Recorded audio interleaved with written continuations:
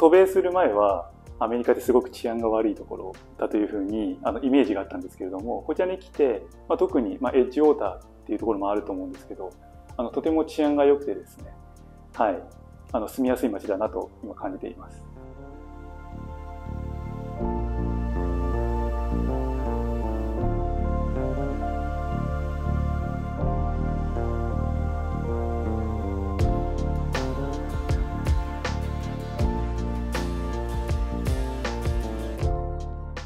インテリアについては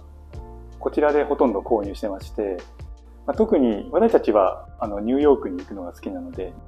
ニューヨークの雑貨屋で買ってきているものがほとんどになりますかね。はい。非常にこちらはお店も多いですし、はい、いろんなテイストのものを入手できるので、はい、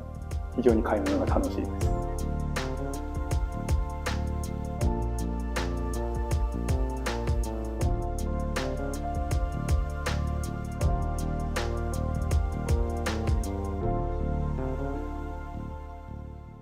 キッチン周りを完成させるところを優先して準備してました。そこがやっぱり生活の基盤になるので、はい、まずは妻が過ごしやすい環境を整えて、はい、そこから準備していきました。冷蔵庫に製氷機がついていて、それも非常に使いやすいですし、浄水器、はい、浄水器もシンクについているので、スーパーで水を自ら買わなくてもいい用水があるというのがすごく便利でした。はい、スーパーマーケットの使い方を工夫しています。それぞれ異なりますので、買うものによってスーパーを使い分けています。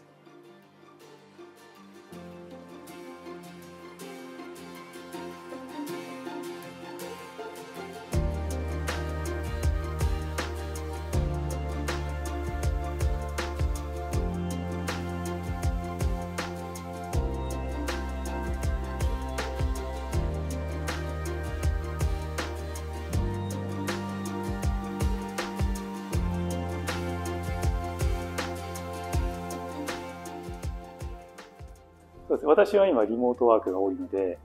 こちらを一つ仕事部屋にして仕事をしています。ベッドルームの地面が絨毯になっているので、私たちの家族は5歳の子供がいるんですけど、こう足音が響かないので、はい、他の階の方にも迷惑かからないので、はい、そこも一ついいポイントです。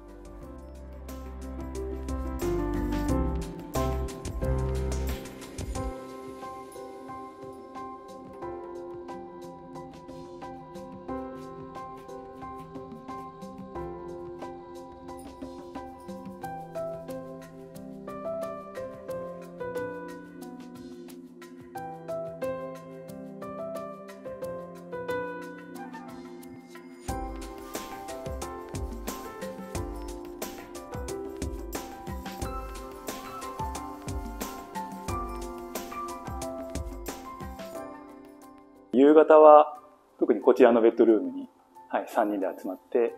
テレビを見たり、そのおもちゃで遊んだり、娘とお話ししたりっていう過ごし方ですね。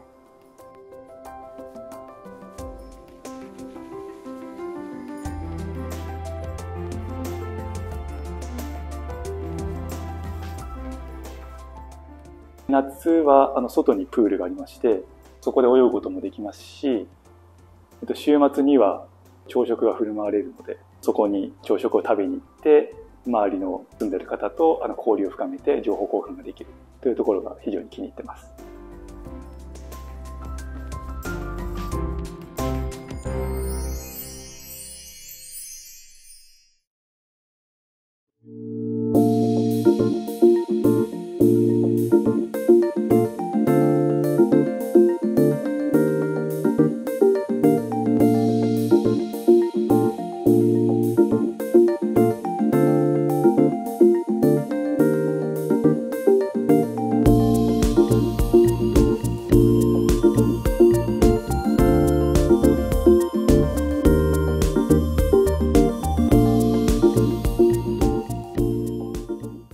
リログループ。